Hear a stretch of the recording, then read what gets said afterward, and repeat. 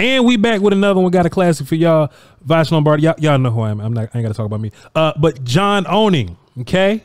Let me ask you a question, man. When did you become like edge god to Cowboy Nation, right? Like, you know, when for some reason I've been lumped into, you know, the O-line bag. Like, that's fine. I could take O-line bag, but tell me, when did you become like the edge dude for everybody? I don't know, man. It goes back like when I first got out of college. I was really interested in the draft, really interested in the Cowboys, and like I would just like watch film and stuff on my own time, just doing stuff. And then I joined the scouting academy with Dan Hatman, and that really drove home how much I like scouting players, evaluating players, learning how to write reports, learning how to, you know, evaluate players live on tape, you know, listening to all these tapes with like big coaches and stuff, and just learning all that kind of thing. And then I think during the time when DeMarcus Lawrence came out, I really started honing in on edge defenders and really started like studying, not only like just studying their position, but studying the techniques and stuff that would make them great. And I think it really goes hand in hand, kind of what I do on my off time. You know, I'm a black belt in Brazilian Jiu-Jitsu, and a lot of the like hand-to-hand combat part, like the hand fighting part of rushing the passer and the ability to create leverage, to be able to drive an opponent off of their spot when they don't want you to. A lot of that stuff is very similar to things you do in jiu-jitsu, do in judo, do in wrestling, all these type of different grappling arts. So I think it really just clicked in my head a lot quicker than it did the other positions. And it made me want to dive deeper, because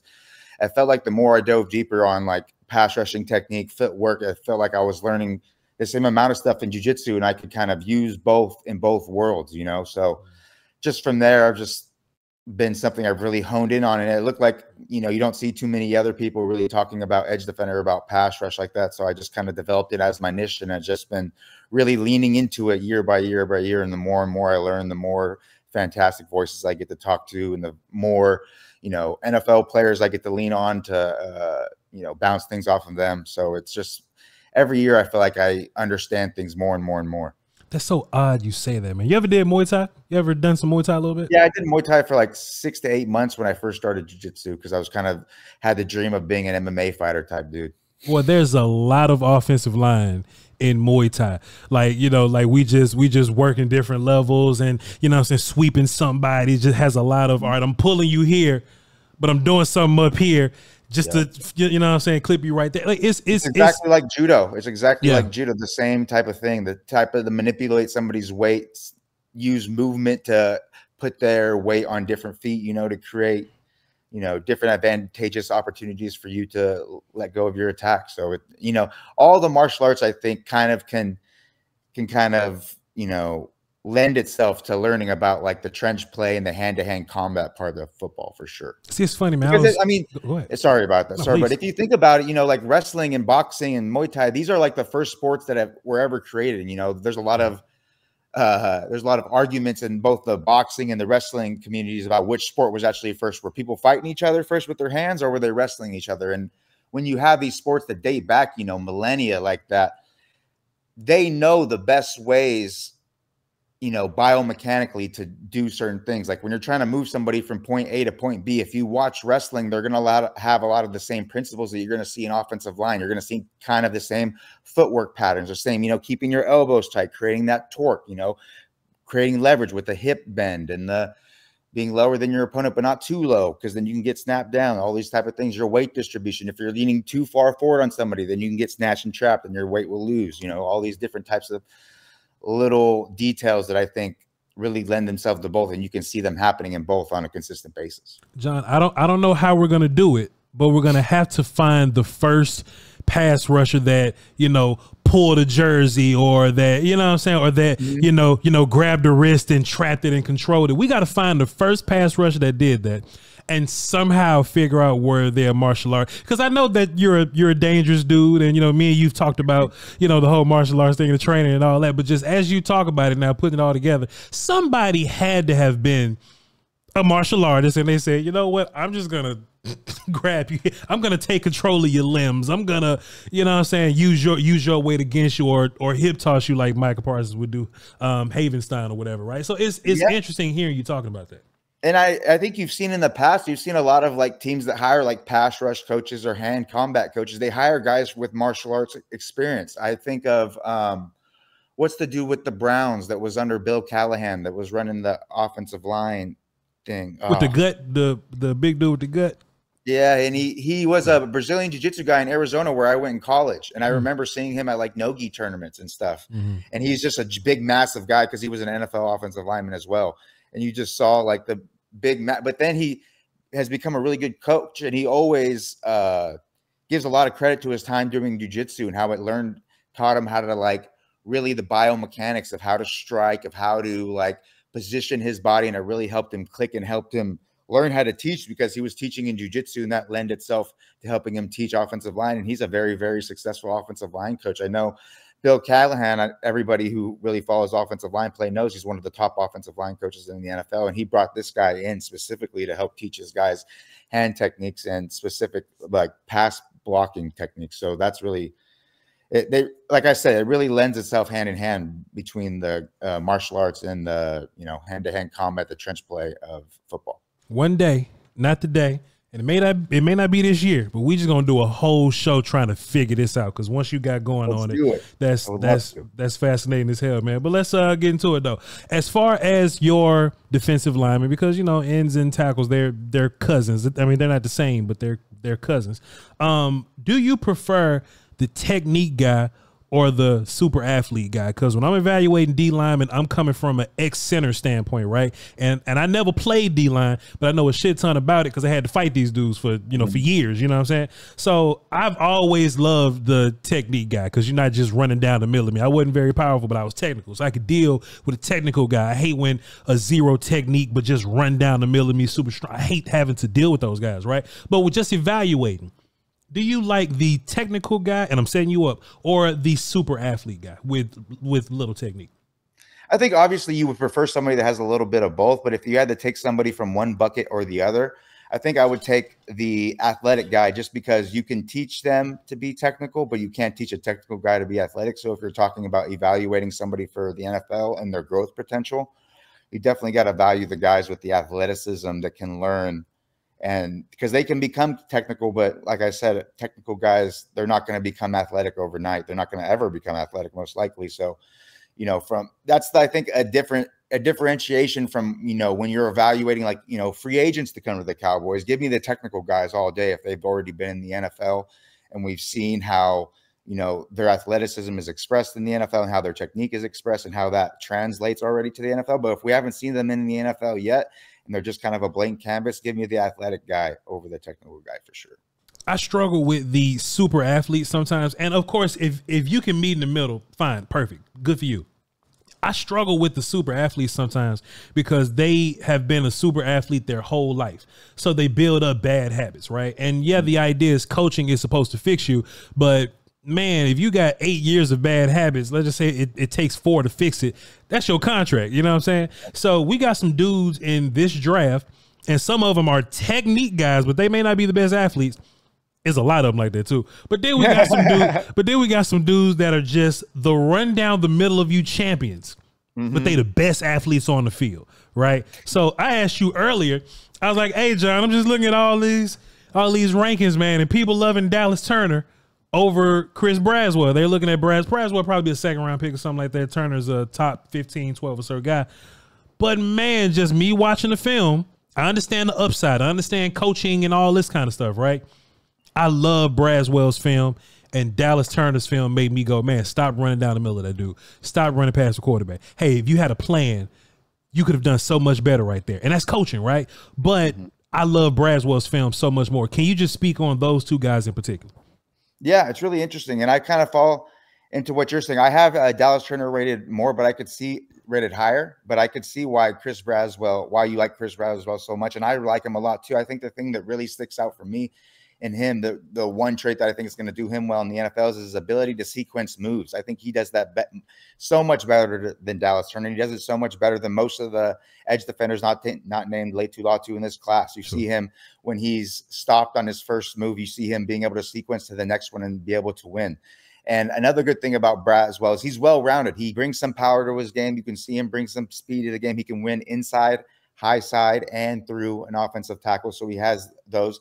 He's pretty good against the run. You know, he's kind of just a well-rounded dude with his one, I think, trump card being his ability to sequence moves. And then you got Dallas Turner, who's extremely athletic, extremely long. You see the get off, you see the burst, you see him being able to gobble up ground in those first 3 steps extremely well. You seeing him being able to corner, but the problem is you don't see those positive traits utilized maximally on a snap by snap basis. I think outside of the ending of the Auburn game, you see him, you know, he bases his entire game off that long arm. Yeah. And when you're so fast and you're so athletic, the fact that you're basing your whole game on a move that is kind of power based, and you kind of got to go through the offensive lineman's body to make it successful, I think that's just a bad pass rush plan. It's a bad configuring of, you know, his pass rush repertoire. If he could get, you know, some slight tweaks there, I think he's someone who can express his pass rush ability so much better if, you know, he's more of a speed based guy who's winning with speed and then using that power as a changeup rather than as his primary. The interesting thing about these guys is I think it kind of draws a correlation between the 2 Penn State rushers, you know, as in Chop Robinson, who's another super athlete guy, and then Addison Isaac, who is another guy people see as more well-rounded. But in that case, it's a little bit different because I would 100 times take Chop Robinson over Addison Isaac. And I don't think Addison Isaac has the traits that are necessary to make him a competent NFL rusher, despite the fact that he was kind of well-rounded in college and stuff. I think he's missing some of those finer details to make him much better. Whereas Chop Robinson, you know, he's still learning everything with his hands. He's still learning, you know, how to take pass rush angles, how to manipulate offensive linemen with his footwork, all these types of things. But you still see him with a high pass run weight and ability to really stress offensive tackles because, man, his get off, he's going to put offensive tackles in scramble mode immediately with just his upfield burst and his ability to get to the corner and corner effectively. You were talking about sequencing moves together, and I've always pulled this play and looked back over. We got Braswell on the right side of the screen. I'll just play it. Let me ask you this: do you think it was his plan to sequence moves like this together, or do you think? Okay, pardon me. Was it his plan, or do you think, all right, mid-bull, I'm like, all right, I feel him going heavy outside. Let me just naturally feel my way back inside. Like, do you because I think if you're an edge rusher and you can naturally feel stuff like that, like Parsons is rough around the edges, but I feel like he has a natural feel for like body movement and momentum and stuff like that. So when I watched this play from Braswell, I don't think he planned this, but I think he felt it. And I think you can get a lot of sacks in the league just like feeling stuff. You see what I'm saying? Oh, 100%. I 100% think he was feeling it because as you see, as he's creating that extension, I think he's going like the thing you see about the best counter moves and the players that exhibit the best counter moves is the NFL is they attack that first move 100% to win. Mm-hmm. And then they counter off of it. You see these guys that kind of, they think too far ahead. They're like, okay, I'm going to initiate with the bull and then I'm going to try to transition. And they kind of get stuck because that's not the avenue that the offensive tackle was taking them. Whereas a guy like Braswell here, he's going to attack with that bull rush as much as he can. And then once he feels the guy sit down and he feels that inside corner a little bit lax, then he's going to arm over and then win. And I think that's exactly what you did there. And I think that's what Micah Parsons kind of does with his stutter step approach. You know, when he's creating those stutter steps using those Euros, he's waiting for the offensive lineman to determine where is he going to lean. And then Micah Parsons is going to go the opposite way because he's so much more athletic, so much quick. He can win on a consistent basis that way. And I think Braswell kind of did the same thing, but just initiating with a bull and then feeling off of that. And like you said, I think the best counter move specialists in the NFL are the guys that attack that first move wanting to win, and then once it gets failed, then they take the avenue of least resistance. Yeah, man, you know, I was watching Jonah Ellis from Utah, right? And you know, he's another run down the middle of you all-star, right? But you could tell when he's kind of thinking about what he wants his move to be, because he'll work and then he'll like okay, spin move now. But his spin doesn't gain ground, you know what I'm saying? You just kind of spin in the same place you was at. So in my mind, you was thinking about spinning, but you didn't feel the spin. So that's a great point by you. Go ahead. Yeah, and it's funny. Every time I watch him, it's just hilarious to see his upfield burst. It makes me laugh because he kind of like waddles up the arc. He's like, he does. And then spin. Okay. Then now I'll spin. Or now I'll try to club arm over. And it's just like he's trying to do with that kind of what Micah Parsons does once he gets into the contact zone, but he kind of does it the whole way up the arc. Sure. Sure. And like, it's just like, it takes too long. It's kind of like, you remember like Braxton Miller at the Senior Bowl, how he would do like 16 moves in his initial release. And then he would create all this types of space. And they'd be like, yeah, that's great, but you're not going to have 6 seconds to get to the break point in the NFL. And it's kind of the same thing with Jonah Ellis. Yeah, that's fair. That's fair. I was having problems with him, man, you know, and this is, do you like the technical nuance guy, or do you like the athlete, man? Jonah Ellis's BGO is ridiculous. His first step, you know what I'm saying? But like, boy, like, stop running that circle, man. Like, give me something else. Quit running down the middle of people big and stronger than you, dog. Give me something I can, you know what I mean? So naturally, I just end up bumping guys down the list because of that, right? You know, just I'm like, how do you win? That's my whole thing.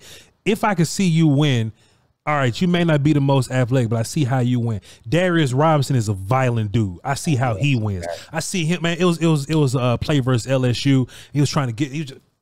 You just see him violently striking people. You see him violently, you know what I'm saying, extending on guys, right? So you can see how Darius Robinson get busy, whether he's in A gap or in B gap, right? Tell us a little bit about Darius Robinson from Missouri. Oh, I love Darius Robinson. You know, in a typical draft, I don't usually like these really big defensive end, you know, tweener types that, 280, you know, play 3 technique, big defensive end. They're kind of like that 285-ish. They run in that like 4.8 range. I usually don't like those guys, but I think Darius Robinson has a lot of nuance to his game that allows him to win on a consistent basis. And I think it's why you saw him have so much success against a high level of offensive linemen, not both during the year, but also at the Senior Bowl. I think he's got the best snatch in the class, and he does it in a really nuanced way that I don't think a lot of people are catching up on. When you see him initiate that long arm, when pass rushers initiate the long arm, their head spot is where you can kind of tell what their move off of the long arm is going to be. If it kind of stays in the same place, they're going to use that long arm bull rush. If it kind of drifts out to the side opposite of that long arm, then that's when they're going to start looking for that hammer, that chop, you know, all those different types of moves. But then when you see it kind of drifting towards that long arm, that's when you see that snatch move that he's so good at. But the thing that he does that's so smart is that when he initiates that bull rush, his head comes opposite his long arm. So you see a lot of offensive tackles, they think, okay, he's either going to be bull rushing me down the center or he's going to be trying to go to this outside corner. So you see them a lot of times either sit down or keep drifting a little bit upfield. And that's when he grabs cloth and then he pulls arms over, snatches that inside shoulder and goes arm over. And he consistently hits on it because guys don't think, because he uses that long arm so much that people think like, okay, I need to sit down. He's so powerful. I got to sit down on this. And then he's just going to snatch him. And so I think that is a type of move that is going to translate immediately to the NFL. Man, this dude like snatching, grabbing cloth, great vengeance and furious anger. He's lined up over the left tackle and the tight end right here, number 7. Bro. Well, go get your ass back up there. The tight end and number 7, bro. You just see bodies hit the floor once he grabs cloth and just, all right, get your goofy ass off me. Or right here, the right tackle versus LSU right here, boom, fall. Ugh. And it's just like, man, I know what you're saying about the athlete, dog. I know you can teach the athlete, but you ain't teaching Dallas Turner this. You can't teach him this. How much do you value like the violence? You know what I'm saying? Like, yeah, man, technique is cool, bro, but like if you're not a truly violent player, you can't be taught this. Like nobody, you can't just pick this up if you don't have the asshole energy in you to do it. So like, where do you rank that when you watch these edge guys or the tackle guys, right? The asshole energy, the violent stuff. I think it's a very important. I think it's more important for guys who kind of play through contact. You know, if you're one of those speed rushers who's kind of parrying swipes, using swipes, kind of like the old Ohio State, the Nick Bosa, the Joey Bosa style, where they're using the double side scissors, they're doing club moves. They're kind of doing surface area reduction, not letting you land on them and then using that to get off them. It's not as necessary. But these guys that are playing through contact, using long arms, using bull rushes, using long arm, hammer fist, long arm club, these type of things, they got to be violent. The violence is incredibly necessary and it lends itself well to the NFL. You're not going to be an alpha in the NFL if you weren't an alpha in college, and you kind of see that on the tape. It's consistently. And I think that's something that, people probably don't believe it by how big of a D-Law fan I am now. But in college, I wasn't the biggest D-Law guy because I didn't value, the kind of the violence that he would put together in his pass rush moves. And I think that really translated to the NFL and allowed him, you know, you saw it his rookie year against the Detroit Lions when he's hitting those arm over moves to get those clutch sacks. Those are violent arm over moves. He's not just, you know, going through the steps. He's violently clubbing those wrists, violently grabbing those shoulders, pulling himself through. And I think that translates extremely well. I mean, look at him on the right side of the screen here versus the left tackle, dog. Like, bro, like that, he wants to. You see the head? You see the head position? Watch, he does the same thing here. Boom. You see, that was kind of the opposite. Instead of doing the snatch, he did the club. He kind of leaned it like he was going to do the snatch. The guy pulled his weight inside and then club, go outside. John Oney, boy, great to have you here, sir. Violent hands, man. There's a bunch of dudes in this draft that got strong, powerful, violent hands. We talked about Braswell got some violent hands. You know, we like Robinson's violent hands or whatever. But Jared Verse, I was gonna say you got to bring up the #1 in the Violence Hall of Fame for this year, man. I was watching Jared Verse versus LSU, and this left tackle for LSU had some struggles, and not even, I don't know if he's bad or not, but he just played some gangsters, man. But Jared Verse, like he's whiplash king this year. I'm gonna find this film and pull it up. But just, you can do so much if your initial strike got people like this, just bouncing heads back all day, every day, and then he'll work something off of that. He'll go back inside off of that, and I think that helps in the run game, pass rush, whatever you want to do with him, man. So if you're just looking at like a balanced player, besides Latu, and I promise I'm not hating on Dallas Turner here, but Jared Verse is my second edge guy. Where do you have him, and tell us about Jared Verse? Yeah, 100%. I have Jared Verse right behind Chop Robinson for as the number 3 guy. Like they're basically like Chop Robinson has a 7.85, Jared Verse has a 7.83, so they're effectively like just right there. Tags touching, as Brian Barros would say. Yes, sir. But Jared Verse, man, he stole the most souls out of any offense or out of any edge defender in this class with his power. You know, you just see the interesting thing is normally when you see guys in college that are as effective power rushers as him, they usually weigh in that 270 to 275 range. And the fact that I don't know what he played at, but he weighed in 258 at the combine. So I'm guessing he probably played in the 265 to 268-ish range. Yeah. And the ability to generate that much power on contact is so impressive. And he's not just moving guys back. He's lifting dudes like off the ground. They're hopping, falling on their back, and, you know, getting drove into the dirt. You know, it's really impressive. And he brings in some nuance. You see him layer in those manipulative footworks to get them, you know, kind of not knowing what's going to come their way. You know, he'll do it when they sit down on the long arm, then he'll counter with the club, you know, all these different types of things. He's a little bit more nuanced than he gives credit. And he has the ability to win with speed if need be. He's layered in those reps throughout. It's not consistent because he's such a power-based player and does so much off the long arm and generating that optimal inside hand positioning and creating that extension that he doesn't really go to his speed and that high side rush that much. But he can do it. I think in the NFL, when you'll see him start to layer that in a little bit more, because he won't be so much more powerful and explosive than everybody. I just think his ability to be successful, his ability to translate to the NFL and transition will be a lot quicker than most of the other edge defenders outside of a guy like Latu in this class. Man, I just think Jared Verse in year like 3, like once he's in his grown body, left side of your screen right here versus right tackle, man, once he gets like his grown body and, you know, he gets that come on, man. Come on, man. Yo, dog, 66 having a rough year with these guys. But put some damn peanut butter. Look at his neck. Look at the extension he gets on this. Bam. Boom. Man, dog, like, put some peanut butter on this kid.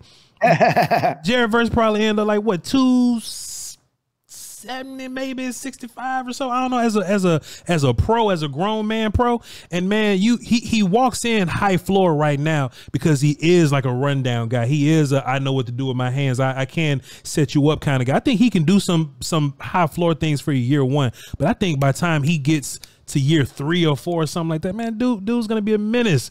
He's gonna be a menace, and he's one of my favorite guys in this draft, man. I first seen him, funny enough, I was watching my North Dakota State kid, the left tackle, Senior Bowl dude, no teeth, blonde locks. I forgot my man, offensive line, North Dakota State, forgot his name, but Oh, I know what you're talking about too. He got a strong. It ain't Dylan Radones. It's somebody else. But you know what I'm talking about though. Senior Bowl guy, that dude, right?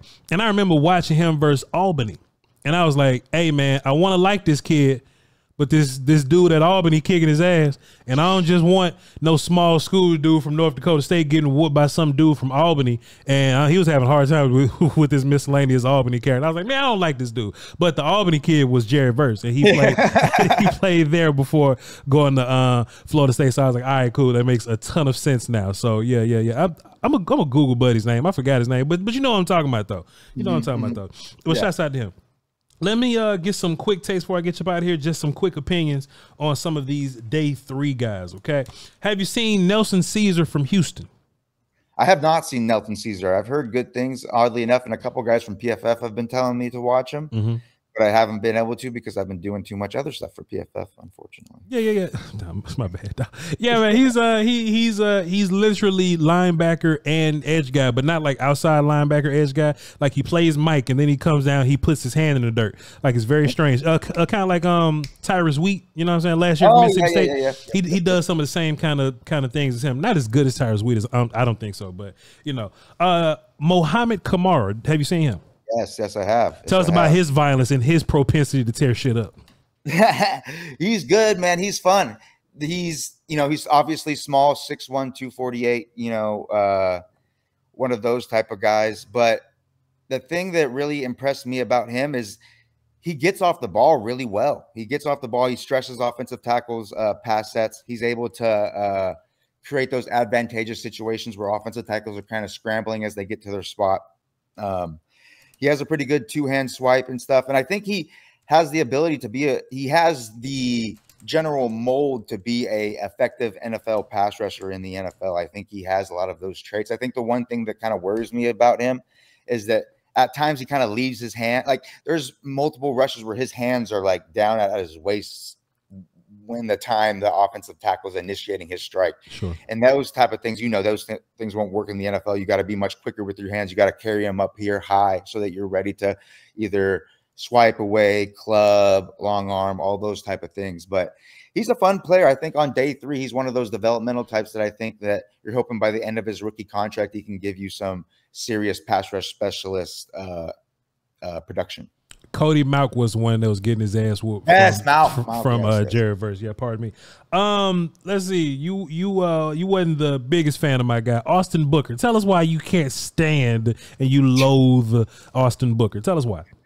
Man, it's like I'm playing. You watch his film, and there's very impressive reps where you see the really good spin move. You see, the potential to corner quickly. Kind of you saw it at the Senior Bowl too.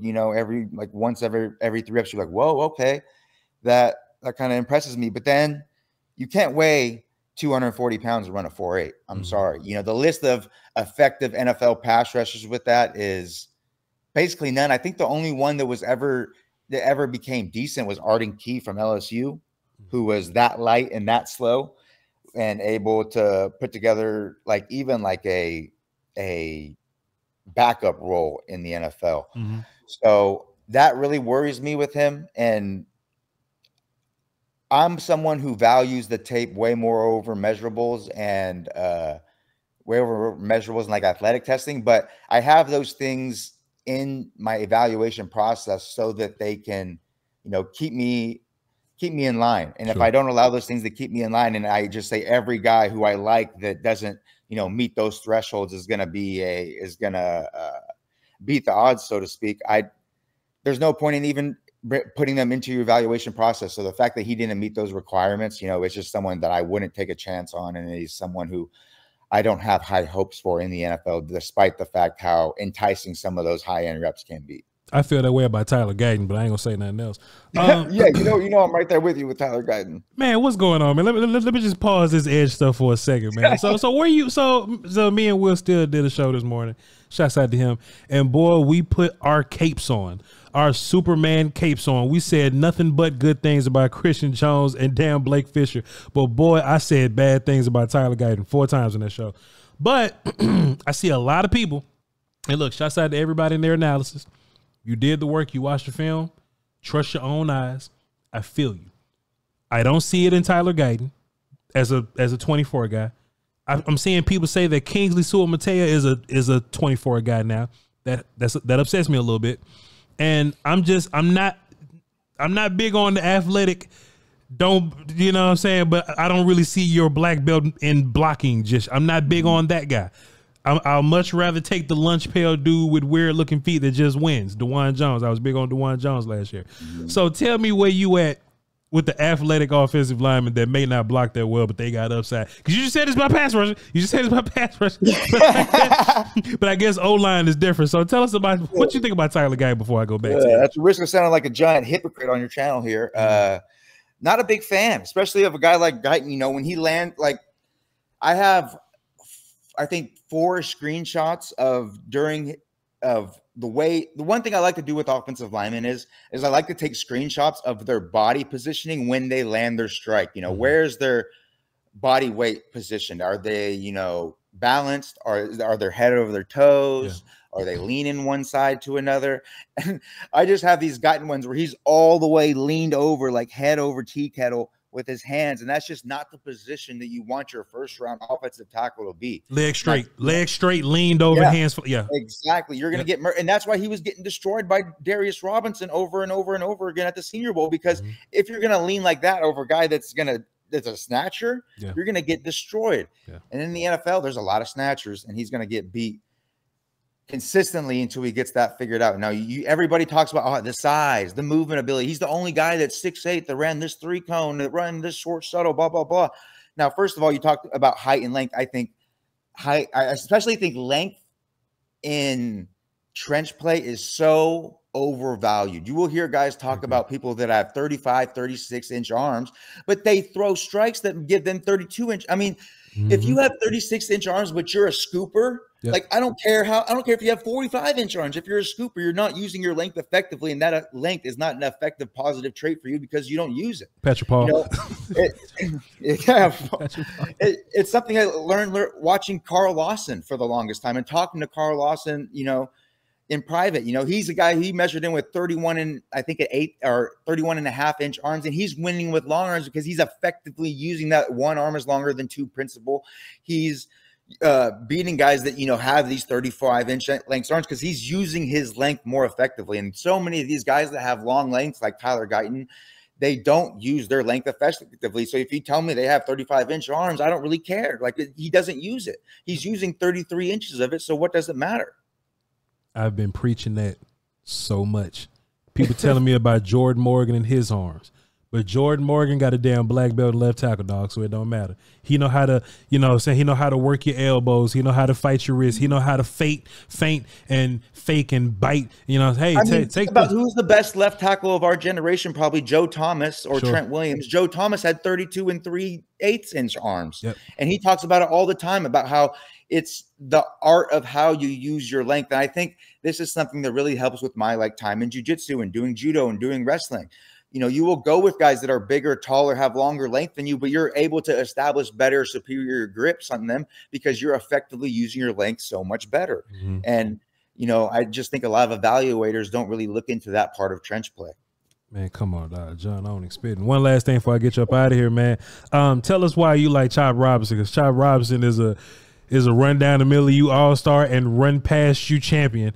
And maybe he can use a little bit of coaching. I don't like to call him raw. I don't use the word raw as much anymore because I've seen raw players that are rawer than the dudes I used to call raw. I call those guys rough around the edges now. I don't think Chop is super duper raw. I do think he's rough around the edges though. But tell us why he's your guy and you love him to pieces and he's fantastic. The first thing that really blew my mind when watching Chop Robinson is he has a really inefficient stance. Is you will see that like his butt will be below his hips. He'll kind of have his head up, kind of like in a frog-ish type stance on the edge. But he still has the most explosive get off and upfield burst in the class probably. And the fact that he was able to still stress offensive tackles pass sets, despite the fact that he was coming out of an inefficient stance, just really blew my mind to the type of athletic ability that he has on the edge. And that when you put him in a good stance, he's going to really stress those offensive tackles pass sets on a consistent basis when he's able to get those vertical takeoffs without like a rush action to slow him down. And then when you add in, I think he has a pretty good swipe game. He has a pretty good parry game. It's not up to NFL level par yet, but I've seen enough of the foundational principles there that I think he can build off that to where he can be a really successful high side rusher in the NFL. And I think that translates extremely well. And when you look at the NFL, the guys who are at the best of the pass rush game, these are all guys that can win high side. They can win with parries. They can win and not let you touch them. Because in the NFL, the thing about today's NFL is with the way they're getting the ball out so quick, if you're winning through contact consistently as a pass rusher, you're going to get a lot of pressures and not convert a lot of those pressures into sacks. Sure. These high side rushers, these guys that use speed, they're going to convert at a higher rate just because they're getting there on a quicker basis. Yeah. Man, I was watching them, and the first thing I noticed, like you said, so he got in the stance, right? And it's not odd for, defensive linemen to be on a knee before the offense does their, all right, cool, he's on a knee. And the offense gets to the line, and, like, that knee still down. I'm like, all right, when's he going to get ready? And the knee probably only came up like an inch off the ground, right? He just sinks his hip, and he keeps that. And I'm like, all right, there's no way he gonna get off the ball good.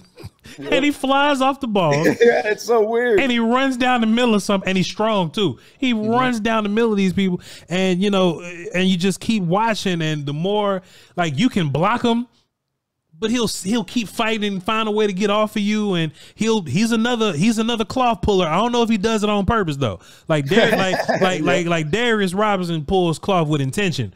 Chop seems like he's just fighting for his life. Yeah. And he just grabbed the first thing, but it ends up being fantastic. So if there's anybody that's rough around the edges, that's a run down the middle of you all-star that has hope, I think it's Chop. I think Chop got a lot more hope than Dallas Turner does. Because Dallas, I don't even see great like reactions out of Dallas. I just see his athleticism, you know what I'm saying? But Chop is very reactionary. Like he could feel you on. Like I was watching versus Paris Johnson from last year, and Paris is an athlete. He was giving Paris fits with just ball get off and running down the side of him. And I'm like, man, Micah Parsons walked so that these new athletic strong guys can run. And I was like, man, I wonder if Chop Robinson can, if you line him up at like linebacker and just blitz him. If he's 2 yards behind the quarterback on a regular day, would it even out if you dropped him back 2 yards back? I'm just thinking of fun ways to use Chop Robinson, but he's an elite athlete, and I don't necessarily know what to do with him because I'm technique nuance guy. But I can see where he's at. Now, when I mentioned him reacting, you put your finger up and did this. What that mean when I talked about Chop Robinson? I think that's another thing that people don't talk about is the reactions. The ability to react quickly. That's something that really can't be improved that much once you get into the NFL. It's something you're born with or you're not. Sure. And you see these guys that are able to react quickly off stimuli that they don't think is coming. You see, there was a really good quote I was reading. Somebody was writing, I forget, sorry, I can't give the credit, but they were saying that the best players in the NFL have top-notch reaction skills. When you see guys trying to anticipate too much, that's when they get caught. That's when they get fooled. That's when things go awry. And that kind of really resonated with me, like going back again to like my jiu-jitsu kind of career, when I'm in the zone time, I'm able to, we call it like water. You're able to react to what's coming to you. You're able to seamlessly react and defend and then an attack. And then it's kind of, you're not thinking about it. Your body's kind of reacting. Whereas when I'm trying to anticipate something coming my way, that's when things go awry. That's when I miss a grip. That's when I think he's going this way and I grab a certain grip and he's actually doing something different. I just put myself in an extremely bad situation. I think of there was a time when I was in the absolute finals as a blue belt in a tournament and I was going against this really big ultra heavyweight guy. And I was thinking, but he had a really good guard. So I was thinking, I got to get on my back and pull guard first because I was really comfortable there. But the problem is that I was anticipating his reaction to the pull so much that when I pulled, I was trying to throw my foot up into his hip, but I totally missed. And I just spun myself around literally into an armbar, and he armbarred me. And I got armbarred in like 30 seconds in the absolute finals. One of the most embarrassing moments of my jiu-jitsu career as a competitor. Yeah. And it was just kind of it kind of brought me back to there of anticipation versus reaction. And my coach kind of did that. He's like, you were thinking too much. You were trying to anticipate what he was going to do too much rather than just being like water, like you are in the training room. Like if you would have rolled with him in the training room, it would have been a much more competitive role and you could have even have won. But you trying to think too much is what puts you in a perilous state right there.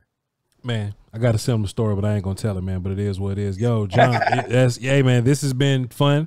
It's been fantastic. Glad you was able to come through and kick it with me, and I hope that as a question asker, I hope I did a good job, man. Because you know a lot of people they go places and the interviewer, we ain't interview, we just chopping it up or whatever. But you know the dude that's doing the talking, they don't really do a great job of giving you stuff back. So hey, man, we're a cool little pair, man. Let's do this again one day. You feel me? Yes, sure. 100%. Dude, you're fantastic. A lot of these, I think the best thing that I can say is it felt just like a conversation. It didn't feel like I was being interviewed, and that's you know that's where the best content comes. That's where the best conversations comes. That's from.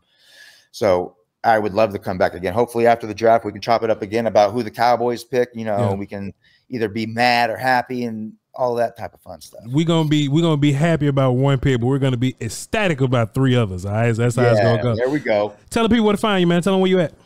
Find me on Twitter at John Owning. Also, me and my buddy Joey Ikes are going to start doing a YouTube Q&A thing called the Blue Hour Lunch Hour. Look it up on both of our socials. Subscribe. We're going to be starting, I believe, next week, next Tuesday and Thursday. We're going to be doing like at lunchtime for like half an hour to an hour each day, just taking questions, talking about whatever's going on in the Cowboys land, you know. Now that I'm working at PFF, I don't really have an avenue besides Twitter to really put out my long form thoughts about players, about what's going on a week-to-week basis. So this is kind of a great outlet for that. Hey man, tap in if you ever got a long thought about somebody and you want to share it over here, man. We got some help over there, and hopefully my subs will go over there and you know what I'm saying, fulfill y'all, man. So appreciate you for being here, sir. Salute, Swatty Cop. You know what that means. All right, y'all, man. Y'all hold down for the Toski Walls and Peace Whiskey. Till next time, man. Salute.